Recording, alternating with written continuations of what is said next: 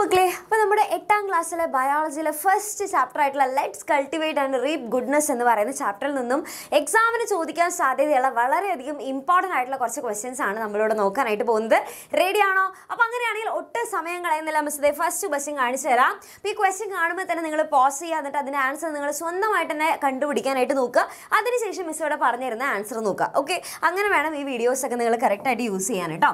Okay, അപ്പോൾ വേഗം എൻ്റെ കുട്ടികൾ പറഞ്ഞു, വാട്ട് ഈസ് വെർട്ടിക്കൽ ഫാമിംഗ്? എന്താണ് മക്കളെ വെർട്ടിക്കൽ ഫാമിംഗ് എന്ന് വെച്ച് കഴിഞ്ഞാൽ? നമുക്കറിയാമല്ലേ, സ്ഥല പരിമിതി ഇല്ല എന്നുണ്ടെങ്കിൽ നമ്മൾ ചെയ്യുന്ന ഒരു പരിപാടിയാണ് വെർട്ടിക്കൽ ഫാമിംഗ് എന്നുള്ളത്. അപ്പോൾ അതിൽ നമ്മൾ എന്താ ചെയ്യുന്നത്? തട്ടുകളായിട്ട് തിരിച്ചിട്ടാണ് കൃഷി ചെയ്യുന്നത് അല്ലേ. അപ്പോൾ എന്ത് എഴുതാനായിട്ട് നമുക്ക് അവിടെ സാധിക്കും?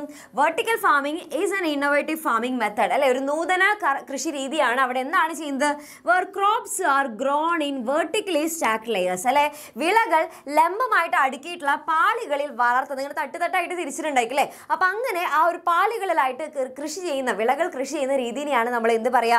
വെർട്ടിക്കൽ ഫാമിംഗ് എന്ന് പറയാം. അടുത്തൊരു question, list any 5 alternative farming methods when space is limited. അതായത് നമുക്ക് സ്ഥലമില്ല, സ്ഥല പരിമിതിയുള്ള സമയത്ത് നമുക്ക് ചെയ്യാനായിട്ട് സാധിക്കുന്ന പലതരത്തിലുള്ള നമുക്ക് കൃഷി ചെയ്യാനായിട്ട് പറ്റുന്ന രീതികൾ ഏതൊക്കെയാണെന്നുള്ളതാണ് ചോദിക്കുന്നത്. ഓക്കെ, അപ്പോൾ ഏതൊക്കെയാണ് മക്കളെ? ഇവിടെ കുറച്ച് എക്സാമ്പിൾസ് ആണ്, ഏതെങ്കിലും ഒരു 5 എണ്ണമാണ് പറയാനായിട്ട് പറഞ്ഞിട്ടുള്ളത്. അപ്പോൾ നമുക്ക് എന്തൊക്കെ പറയാം? നമ്മൾ കുറേ ടൈപ്പ് പഠിച്ചിട്ടുണ്ട് അല്ലേ. നമ്മൾ പെറ്റ് ബോട്ടിൽ ഫാമിംഗ് അല്ലേ, പെറ്റ് ബോട്ടിൽ, പ്ലാസ്റ്റിക് ബോട്ടിൽ നമ്മൾ കൃഷി ചെയ്യുന്നതായിട്ട് പഠിച്ചിട്ടുണ്ട്. ഫാമിംഗ് ഇൻ സാക്സ്, അതായത് ചാക്കിൽ നമുക്ക് കൃഷി ചെയ്യാനായിട്ട് സാധിക്കും. പിന്നെ അതേപോലെ തന്നെ വെർട്ടിക്കൽ ഫാമിംഗ് അതിനൊരു എക്സാമ്പിൾ ആണ്. പിന്നെ അതേപോലെ തന്നെ അക്വാപോണിക്സ് ഓർമ്മയുണ്ടല്ലോ, നമ്മുടെ മീൻ വളർത്തലും അതേപോലെ തന്നെ കൃഷിയും ഒരുമിച്ച് കൊണ്ടുവന്നാണ് അക്വാപോണിക്സ്. അതേപോലെ തന്നെ ഫാമിംഗ് ഇൻ പോട്ട്സ്, ചെടിച്ചട്ടിയിൽ നമുക്ക് കൃഷി ചെയ്യാനായിട്ട് സാധിക്കും. പിന്നെ ടെറസ് ഫാമിംഗ് അല്ലെ, ടെറസിൽ നമുക്ക് എന്ത് ചെയ്യാനായിട്ട് സാധിക്കും? കൃഷി ചെയ്യാനായിട്ട് സാധിക്കും. അപ്പോൾ ഇത്രയാണ് നമുക്ക് സ്ഥല പരിമിതി ഉണ്ടെന്നുണ്ടെങ്കിൽ നമുക്ക് ചെയ്യാനായിട്ട് സാധിക്കുന്ന കാർഷിക മെത്തേഡ്സ് അല്ലെങ്കിൽ നമുക്ക് കൃഷി രീതികൾ എന്ന് പറയുന്നത്. ഓക്കെ, ഇനി ഇവിടെ നോക്കുകയാണെന്നുണ്ടെങ്കിൽ ഒരു മാച്ച് ദ ഫോളോയിങ്ങിൻ്റെ ഒരു ക്വസ്റ്റ്യൻ ആണ്. ഇതൊക്കെ നമുക്ക് എപ്പോഴും വരാൻ സാധ്യതയുള്ള ടൈപ്പ് ഓഫ് ക്വസ്റ്റ്യൻസ് ആണ് കേട്ടോ.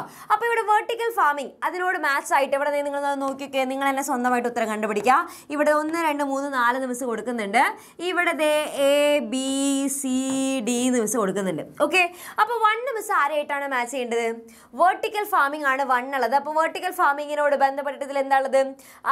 വെള്ളം ഉപയോഗിച്ച് പ്ലാന്റ്സിനെ വളർത്തുന്നതാണോ, അല്ലെങ്കിൽ എയർ ഉപയോഗിച്ചിട്ട് എയർ അല്ലെങ്കിൽ മിസ്റ്റ് ഉപയോഗിച്ചിട്ട് പ്ലാന്റ്സിനെ വളർത്തുകയാണോ ചെയ്യുന്നത്? അല്ല, അവിടെ ശരിക്കും പറഞ്ഞാൽ ഈ വെർട്ടിക്കൽ ഫാമിങ്ങിന് അതൊക്കെ നമുക്ക് ഉപയോഗപ്പെടുത്താം. പക്ഷെ എന്നിരുന്നാലും വെർട്ടിക്കൽ ഫാമിംഗ് എന്താണെന്ന് ചോദിച്ചു കഴിഞ്ഞാൽ അതിനോട് നല്ല മാച്ചായിട്ടൊരു ഉത്തരം അവിടെ ഉണ്ട് അല്ലേ. ഏതാണ്? വെർട്ടിക്കലി സ്റ്റാക്ക്ഡ് ലെയേഴ്സിൽ ഇങ്ങനെ തട്ടുകളായിട്ട് തിരിച്ചിട്ടുള്ള ലെയറുകളിലായിട്ട് എന്ത് ചെയ്യുന്നു? പാളികളിലായിട്ട് കൃഷി ചെയ്യുന്നു. അപ്പോൾ ഏതാണ് വെർട്ടിക്കൽ ഫാമിംഗ്? ഇവിടെ നിന്നുള്ളത് നമുക്ക് എന്ത് ചെയ്യാം? നമുക്ക് ഇങ്ങോട്ടേക്ക് കൊടുക്കാം. ഓക്കെ, അപ്പോൾ ഇത് ഈ വെർട്ടിക്കൽ ഫാമിംഗ് എന്നുള്ളത് എവിടേക്ക് ഉപയോഗിച്ച് കൊടുത്തു? വെർട്ടിക്കലി സ്റ്റാക്ക്ഡ് ലെയേഴ്സിലേക്ക് കൃഷി ചെയ്തു. റെഡി? ഇനി അടുത്തത് ഹൈഡ്രോപോണിക്സ്. ഹൈഡ്രോപോണിക്സ് എന്ന് പറയുമ്പോൾ ആരായിട്ടായിരിക്കും മക്കളെ മാച്ച് ഉള്ളത്? ഹൈഡ്രോപോണിക്സ് ആരായിട്ടായിരിക്കും മാച്ച് ഉള്ളത്? നമുക്കറിയാം, ഹൈഡ്രോ വെള്ളം എന്നാണ് അർത്ഥം അല്ലേ. അപ്പോൾ ന്യൂട്രിയൻ സൊല്യൂഷനിൽ വെള്ളത്തിൽ നമ്മൾ ന്യൂട്രിയൻസ് ഒക്കെ കൊടുത്ത് അതിൽ ചെടികളെ വളർത്തുകയാണല്ലേ. അപ്പോൾ അതുമായിട്ട് ബന്ധപ്പെട്ട് ഏതാ ഹൈഡ്രോപോണിക്സ് വെച്ചാൽ? Yes, uses water to grow plants. വെള്ളം ഉപയോഗിച്ച് എന്ത് ചെയ്യുന്നു? കൃഷി ചെയ്യുന്നു. ഇനി എയറോപോണിക്സ്. എയറോപോണിക്സ് എന്തായിരിക്കും? ഹൈഡ്രോപോണിക്സ് വെള്ളത്തിലാണ് കൃഷി ചെയ്യുന്നുണ്ടെങ്കിൽ എയറോപോണിക്സ് നമ്മൾ എന്താണ്? എയറിലാണ് കൃഷി ചെയ്യുന്നത്. അവിടെ ജസ്റ്റ് ന്യൂട്രിയൻസ് സ്പ്രേ ചെയ്ത് കൊടുത്താൽ മാത്രം മതി അല്ലേ. അപ്പോൾ ഏതായിരിക്കും വരിക? ഇവിടെ നോക്കുകയാണെന്നുണ്ടെങ്കിൽ aeroponics uses air or mist to grow plants അല്ലേ. ഇതാണ് അവിടെ വരിക. ലാസ്റ്റ് എക്വാപോണിക്സ്. എക്വാപോണിക്സ് എന്തായിരിക്കും മക്കളെ? കൃഷിയും മീൻ വളർത്തലും. ഇവിടെ പിസി കൾച്ചർ എന്ന് മിസ് കൊടുത്തിട്ടുള്ള എന്താണ്? മീൻ വളർത്തലാണ്. അപ്പം കൃഷിയും മീൻ വളർത്തലും ഒരുമിച്ച് കൊണ്ടുപോകുന്നതിനെയാണ് നമ്മൾ എന്ത് പറയുക? അതിനെയാണ് നമ്മൾ എക്വാപോണിക്സ് എന്ന് പറയുക. അപ്പം സെറ്റായില്ലേ? റെഡി? അപ്പം ഇതേപോലെയുള്ള match the following type of questions നമുക്ക് പ്രതീക്ഷിക്കാം. ദെൻ അടുത്തൊരു question, differentiate between macro nutrients and micro nutrients. Macro ന്യൂട്രിയൻസും അതേപോലെ തന്നെ മൈക്രോ ന്യൂട്രിയൻസും തമ്മിലുള്ള വ്യത്യാസം എന്താണ് എന്നുള്ളതാണ് ഇവിടെ ചോദിച്ചിരിക്കുന്നത്. അപ്പം നമുക്കറിയാം മാക്രോ ന്യൂട്രിയൻസ് എന്ന് എന്താണ്? മാക്രോ അല്ലേ, ഒന്ന് മാക്രോ ഒന്ന് മൈക്രോ അല്ലേ. അപ്പം മാക്രോ എന്ന് വെച്ച് കഴിഞ്ഞാൽ എന്താണ്? ഒരുപാട് നമുക്ക് ആവശ്യം വരുന്നത് അല്ലേ, വൻതോതിൽ ഒരുപാട് നമുക്ക് ആവശ്യം വരുന്ന ന്യൂട്രിയൻസിനെയാണ് നമ്മൾ എന്ത് പറയുക? മാക്രോ ന്യൂട്രിയൻസ് എന്ന് പറയുക. വളരെ കുറഞ്ഞ അളവിൽ മാത്രം ആവശ്യം വരുന്ന ന്യൂട്രിയൻസിനാണ് മൈക്രോ ന്യൂട്രിയൻസ് എന്ന് പറയാം. Okay, ready? അപ്പോൾ അത് നമുക്ക് അവിടെ എഴുതാനായിട്ട് സാധിക്കും. മാക്രോ ന്യൂട്രിയൻസ് എന്ന് പറയുമ്പോൾ എന്താണ്?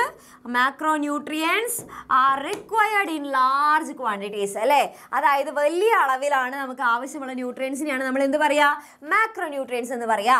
ദെൻ മൈക്രോ ന്യൂട്രിയൻസ് എന്ന് പറയുമ്പോൾ എന്തായിരിക്കും മക്കളെ? They are required in small quantities, ചെറിയ അളവിൽ മാത്രം മതി. അതാണ് മൈക്രോ ന്യൂട്രിയൻസ് എന്ന് പറയുന്നത്. ഓക്കെ, ഇനി ഇതിന് എക്സാമ്പിൾസ്, ഈ എക്സാമ്പിൾസ് നോക്കട്ടെ. ഇതിന് എക്സാമ്പിൾസ് പഠിക്കാനായിട്ട് മിസ് ഇങ്ങനെ പറഞ്ഞുതരാം.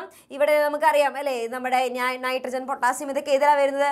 മാക്രോ ന്യൂട്രിയൻസിന് എക്സാമ്പിൾ ആണ്. അതുപോലെ സിങ്ക്, കോപ്പർ ഇതൊക്കെ ഏതിലാണ് വരുന്നത്? മൈക്രോ ന്യൂട്രിയൻസിന് എക്സാമ്പിൾ ആണ്. അപ്പോൾ മാക്രോ ന്യൂട്രിയൻസ് പഠിക്കാനായിട്ട് ഇങ്ങനെ ആലോചിച്ചാൽ മതി. സുലു അല്ലേ, ഇത് മിസ് ഓൾറെഡി നമ്മുടെ ലൈവ് ക്ലാസ്സിൽ മിസ് നിങ്ങൾക്ക് പറഞ്ഞു തന്നിട്ടുള്ളതാണ്. സുലു നൈറ്റിൽ ഫോറസ്റ്റിൽ പോയി. എന്നിട്ട് എന്ത് ചെയ്തു എന്നറിയോ? സുലു രാത്രി പോയിട്ട് അവിടെ പോയിട്ട് പൊട്ട മാഗി കഴിച്ചു. അപ്പോൾ പൊട്ട മാഗി കഴിച്ചപ്പോൾ എന്താ സംഭവിച്ചത്? സുലുവിൻ്റെ കാല് വയ്യാതായി. മാഗി കഴിച്ച് എന്താ മിസ്സേ കാല് വയ്യാതാവുന്നത് എന്ന് ചോദിക്കരുത്. കോഡിൽ അല്ലേ, കഥയിൽ ചോദ്യമില്ല എന്ന് പറയുന്ന പോലെ തന്നെ കോഡിലും ചോദ്യമില്ല. ഓക്കെ, അപ്പോൾ അതൊക്കെ അങ്ങനെ സംഭവിക്കും. നമ്മുടെ കോഡൊക്കെ ആകുമ്പോൾ അങ്ങനെയൊക്കെ ഉണ്ടാവും. ഓക്കെ, അപ്പോൾ ഇങ്ങനെ ആലോചിച്ചാൽ മതി. എന്താണ് മക്കളെ സംഭവിച്ചത് അവിടെ? ഫസ്റ്റ് ദേ ഇവിടെ സുലു. സുലു എന്ന് പറയുമ്പോൾ ആരാണ്? സുലു എന്ന് വെച്ച് കഴിഞ്ഞാൽ നമ്മുടെ സൾഫർ. സുലു എന്ന് വെച്ച് കഴിഞ്ഞാൽ ആരാണ്? സൾഫർ ആണ്. Okay, sulphur. നൈറ്റില്ലേ, നൈറ്റ് എന്ന് പറയുമ്പോൾ നൈറ്റ് ഏതായിരിക്കും മക്കളെ? നൈറ്റ് ഏതാണ് നമ്മുടെ നൈറ്റ് എന്ന് പറയുമ്പോൾ? നൈട്രജൻ. ഓക്കെ, നൈറ്റിൽ എവിടെ പോയി? ഫോറസ്റ്റിൽ. ഫോ വെച്ചിട്ട് ഒരാളുണ്ടല്ലോ, ആരാണ്? നമ്മുടെ ഫോസ്ഫറസ്. ഓക്കെ, ദെൻ അവിടെ ചെന്നിട്ട് എന്താ ചെയ്തത്? പൊട്ട മാഗിയ കഴിച്ചല്ലേ. അപ്പൊ പൊട്ട എന്ന് പറയുമ്പോൾ എന്തിനാ വിളിക്കുക? പൊട്ട എന്ന് പറയുമ്പോൾ പൊട്ടാസ്യം. ഓക്കെ, മാഗി എന്ന് പറയുമ്പോൾ ആരാ വിളിക്കുക മക്കളെ? മാഗി എന്ന് വെച്ച് കഴിഞ്ഞാൽ മാഗ്നീഷ്യം. ഓക്കെ, പൊട്ട മാഗി കഴിച്ചാൽ എന്ത് ചെയ്ത് സംഭവിച്ചേ? കാല് വയ്യാതായി അല്ലേ. അപ്പൊ കാലെന്താ? കാൽഷ്യം. അത്രയേ ഉള്ളൂ. ഓക്കെ, സിമ്പിൾ ആയില്ലേ? അപ്പൊ സുലു നൈറ്റില് ഫോറസ്റ്റിൽ പോയിട്ട് പൊട്ട മാഗി കഴിച്ച് കാല് വയ്യാതായി എന്ന് പറയുമ്പോൾ എന്താ കിട്ടി? സൾഫർ, നൈട്രജൻ, ഫോസ്ഫറസ്, പൊട്ട means potassium, Maggi means magnesium, കാലെന്ന് വെച്ച് കഴിഞ്ഞാൽ കാൽസ്യം. ഇത്രയേ ഉള്ളൂ. ഇങ്ങനെ ആലോചിച്ചാൽ മതി. അപ്പൊ നമ്മുടെ മാക്രോ ന്യൂട്രിയൻസ് ആയി. ഇനി മൈക്രോ ന്യൂട്രിയൻസ് ഓർത്ത് വെക്കാനായിട്ട് എന്താ ആലോചിച്ചാൽ മതി? ഒരു മാനെ, ആ ആളുടെ പേരാണ് എന്ത്? ക്ലോപ്പർ എന്നാണ് പേര്. ആൾ എന്ത് ചെയ്തു? ബോർ അടിച്ചപ്പോൾ ഇരുമ്പിന്റെ സിങ്ക് ഉണ്ടല്ലോ, ആ സിങ്കിന്റെ മോളിൽ നിന്നു. എന്നിട്ട് എന്ത് ചെയ്തു? ഭാരം താങ്ങാതെ വീണു. ഓക്കെ, അപ്പൊ ഇങ്ങനെ ആലോചിച്ചാൽ മതി. ഒരു മാൻ എന്ന് പറയുമ്പോൾ എന്താണ് മക്കളെ? മാൻ എന്ന് വെച്ച് കഴിഞ്ഞാൽ മാംഗനീസ്. ക്ലോപ്പർ എന്ന് വെച്ച് കഴിഞ്ഞാൽ അല്ലേ, രണ്ട് പേരുണ്ട് അല്ലേ. ക്ലോപ്പർ എന്ന് പറയുമ്പോൾ രണ്ട് ആൾക്കാരെ നമുക്ക് ഓർത്തെടുക്കാൻ പറ്റും. ക്ലോ എന്ന് പറയുന്നത് ഏതാണ്? ക്ലോറിൻ. പിന്നെ ക്ലോപ്പർ എന്ന് പറയുമ്പോൾ എന്താണ്? നമ്മുടെ കോപ്പർ. അപ്പോൾ ക്ലോറിനും കോപ്പറും കൂടെ ചേർന്നിട്ടാണ് മിസ് എന്ത് പറയുന്നത്? ക്ലോപ്പർ എന്ന് പറയുന്നത്. ദെൻ ബോർ അടിച്ചപ്പോൾ എന്ന് പറയുമ്പോൾ എന്താ ആലോചിക്കുക? ബോറോൺ ആലോചിക്കുക. ഇനി ഇരുമ്പിന് ഇംഗ്ലീഷ് എന്താ? അയൺ അല്ലേ. സിങ്ക് തന്നെ. സിങ്കിന്റെ മോളിൽ എന്ന് പറയുമ്പോൾ എന്താണ്? മോളിബ്ഡിനം. നിന്നു അല്ലെ, നീ. അപ്പൊ എന്താണ്? നിക്കൽ. ദെൻ ഭാരം താങ്ങാതെ വീണു അല്ലേ. അതാണ് സംഭവിച്ച. ഭാരം എന്ന് പറയുമ്പോൾ എന്തിനാലോചിക്കുക? ബേരിയം. ഇത്രയുള്ളൂ. അപ്പൊ ഇത്രയും ആൾക്കാരാണ് ഇതിന് എക്സാമ്പിൾ? Micro ന്യൂട്രിയൻസിന് example. ഓക്കെ, അപ്പൊ ഇത്രയുള്ളൂ. ഇതോട് കൂടിയിട്ട് എന്ത് ചെയ്തു? നമ്മുടെ കുറച്ച് ക്വസ്റ്റ്യൻസ് ഒക്കെ മിസ് നിങ്ങൾക്ക് പറഞ്ഞു തന്നിട്ടുണ്ട്. ഇനി ഇതൊന്നും കൂടാതെ ഒരുപാട് ക്വസ്റ്റ്യൻസ് ഇനിയും നിങ്ങൾക്ക് ആ ചാപ്റ്ററിൽ നിന്ന് വരാനുണ്ട്. അപ്പൊ ഇങ്ങനത്തെ വീഡിയോസ് ഇനിയും നിങ്ങൾക്ക് വേണമെന്നുണ്ടെങ്കിൽ മറക്കാതെ എൻ്റെ കുട്ടികൾ ഇത് ചെയ്യുക. മറക്കാതെ കമന്റ് ബോക്സിൽ കമന്റ് ചെയ്യുക. അപ്പൊ അങ്ങനെയാണെന്നുണ്ടെങ്കിൽ നിങ്ങൾക്ക് വേണ്ടി മിസ് ഒരുപാട് ഇതേപോലത്തെ ഇമ്പോർട്ടൻ്റ് ആയിട്ടുള്ള ക്വസ്റ്റ്യൻസും കോഡുകളൊക്കെ അടങ്ങിയിട്ടുള്ള വീഡിയോസ് നിങ്ങൾക്ക് വേണ്ടി ചെയ്തു തരുന്നതായിരിക്കും. അപ്പോൾ അങ്ങനെയാണെങ്കിൽ നിങ്ങൾക്ക് ചെയ്യാനായിട്ടൊരു കുട്ടി ഹോംവർക്ക് ക്വസ്റ്റ്യൻ പിടിച്ചോ. ഇത്രയുള്ള മക്കളെ ഇങ്ങനെ ആലോചിച്ചാൽ മതി. ആലോചിക്കല്ല, ഈ ഒരു കുട്ടി ഹോംവർക്ക് ക്വസ്റ്റ്യന് ജസ്റ്റ് നിങ്ങളൊന്ന് ട്രൈ ചെയ്ത് നോക്കിയൊക്കെ നിങ്ങൾക്ക് സ്വന്തമായിട്ട് ആൻസർ ചെയ്യാനായിട്ട് പറ്റുന്നുണ്ടോ എന്നുള്ളത്. അതായത് ഇത്രയുള്ളൂ. നമ്മുടെ പക്ഷീനെ വളർത്തല്ലേ, അതായത് നമ്മുടെ ഹെന്ന്, ഡക്ക്, ഇതിനൊക്കെ നമ്മൾ, അതായത് ഹെന്ന്, ഡക്ക് അല്ലെങ്കിൽ നമ്മുടെ കാടയൊക്കെ ഉണ്ടല്ലോ. അപ്പോൾ ഇത്തരത്തിലുള്ള പക്ഷികളെ വളർത്തുന്നതിന് നമ്മൾ പറയുന്ന പേരെന്താണ് ഇംഗ്ലീഷിൽ? അതെന്ത് ചെയ്യുക? വേഗം തന്നെ കമൻറ്റ് ബോക്സിൽ കമൻറ്റ് ചെയ്യുക. അപ്പോൾ ഇതേപോലെയുള്ള പലതരത്തിലുള്ള അഗ്രികൾച്ചറൽ ഡൈവേഴ്സിറ്റീസ് ഉണ്ട്. അപ്പോൾ ഇങ്ങനെയുള്ള ഒരുപാട് കാര്യങ്ങൾ, പിന്നെ സ്മാർട്ട് ഫാമിങ്ങിനെ കുറിച്ചൊക്കെ നമുക്ക് പഠിക്കാനുണ്ട്. ഇതൊക്കെ നമുക്ക് എന്ത് ചെയ്യാം? ആ ഒരു ചാപ്റ്റർ ഡീറ്റെയിൽ ആയിട്ട് പഠിക്കാനുണ്ട്. അപ്പോൾ ഇനിയുള്ള വീഡിയോസ് ആയിട്ട് നമുക്ക് അടുത്ത ദിവസം കാണാം. അപ്പോൾ അതൊരിക്കും ടാറ്റ ബൈ ബൈ.